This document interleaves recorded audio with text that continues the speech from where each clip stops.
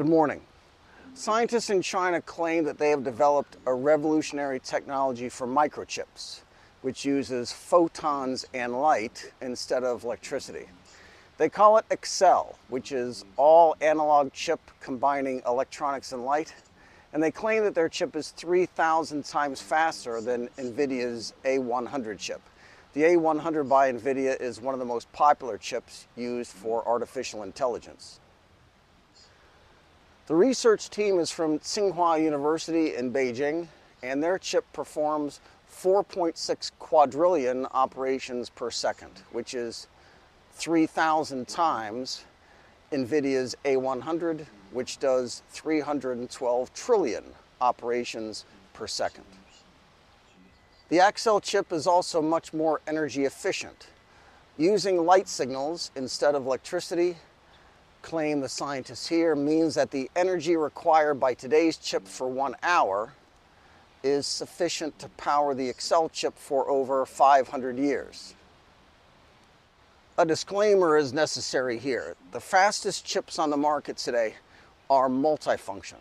They're very versatile. They can power many functions and do so simultaneously.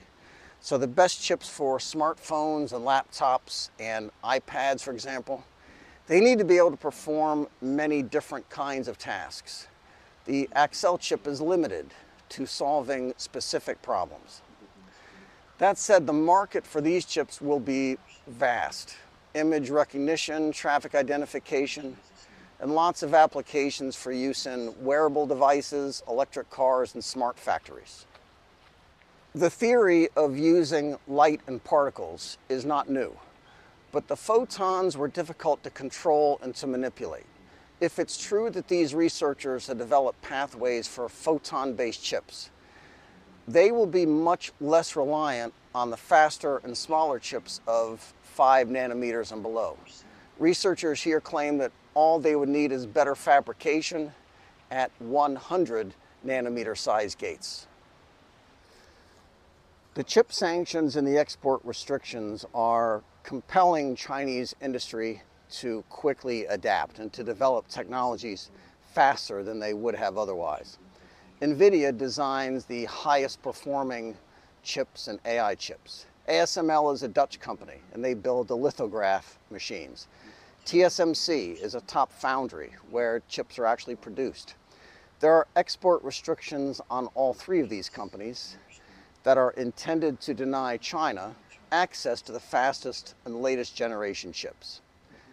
That's the theory, anyway, that if they can't buy from Nvidia or TSMC, they'll just go without. That's what we thought. We will link to the abstract, which is published in Nature.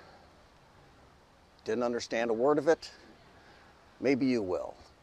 Have a nice night. Be good.